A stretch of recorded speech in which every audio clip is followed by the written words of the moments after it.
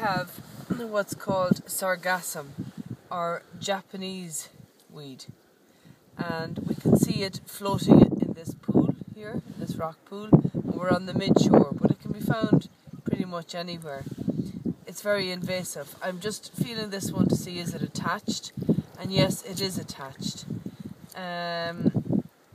We can look at the colour of it. It's sort of a yellowy brown, but it can be more of a greenish brown as well. And what's characteristic about it? Well, we can see those little air bladders, just lots of tiny air bladders, and these are much more prominent in the summertime. As I said, it is invasive.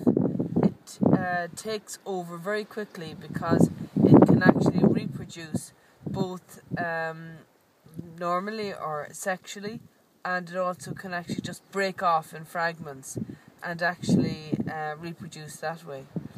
So yes, very invasive, chokes off other native seaweeds, takes over very quickly because of the rate at which it actually reproduces.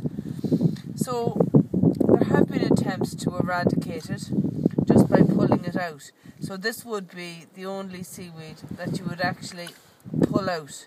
You wouldn't bother cutting it with the scissors. People enjoy it to eat it. They put it into salads.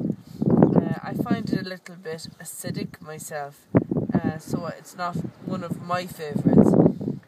But it is obviously one of the edible seaweeds. So we have a close up there of these tiny little air bladders that are on this marine algae. And we can see that the bladders are of just varying sizes, very small to sort of medium sized, and they allow it to float along and drift along and just get from place to place very quickly. So that's the Japanese weed, or Sargassum.